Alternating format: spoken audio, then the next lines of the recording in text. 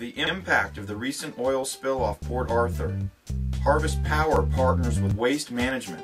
And Intel is the EPA's top green power producer. This is the Daily Energy Report. Hello, and welcome to the Daily Energy Report for Tuesday, January the 26th. I'm Ben Lack, and I'll be bringing you top stories coming from the energy sector. Leading off, oil markets have taken little notice of a recent spill off Port Arthur, but refiners in the area are continuing to keep a close eye on cleanup efforts, wary that an extended shutdown of a key oil delivery port could create problems. 11,000 barrels of oil spilled into the Sabine-Neches waterway in the Gulf over the weekend, and if not handled properly, could delay shipping boats to plants that represent nearly 7% of the U.S. refining capacity. Not to fear, says the Coast Guard, as refineries have only experienced slight delays and they expect the port to open up later this week.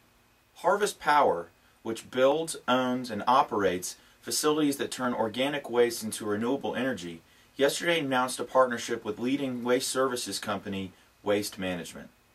In an effort to expand its recycling operations, the partnership gives Harvest a well-established player in the waste business, and it paves the way for the company to access organic waste from Waste Management's operations across the U.S. and Canada. Harvest will then take the waste and convert it into fuels such as biogas and compressed natural gas, as well as composted soil. The startup plans to use on-site cogen plants to convert much of the fuel into electricity, which would then be sold to utilities. And Harvest would like to build up to 50 plants in North America over the next 4 to 6 years, with each facility being able to process at least 30,000 tons of organic waste per year. Intel Corporation heads the U.S. Environmental Protection Agency's top green power producers for a third year, with Kohl's department stores and PepsiCo second and third respectively.